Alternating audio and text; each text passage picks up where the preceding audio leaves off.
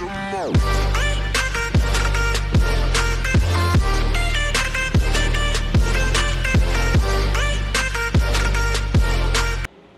so today what we want to do is to show you how to factory reset this Lenovo.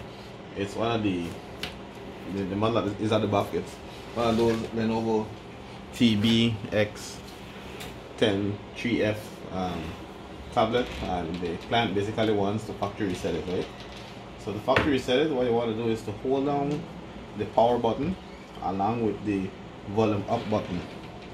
So I'm holding down power button and volume up, and you kind of want to wait until it flashes this Lenovo screen.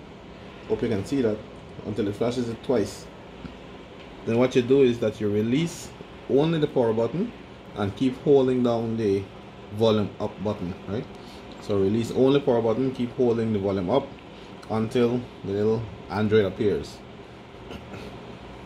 From there, if you notice, there's a variety of options available, and so we can just use the volume up or volume down button to kind of scroll through the options. And so I'm scrolling down to wipe data and factory reset, and then I will choose or press the power button from the top of the tablet, right?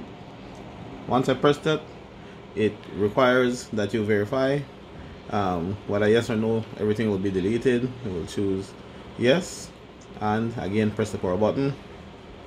Goes through the process of wiping the data out.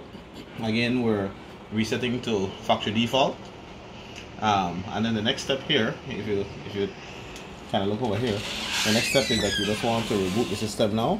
And so all you do is press the power button and your system reboots, your device is factory reset, right? So that's how you reset one of these Android devices, one of the Lenovo's.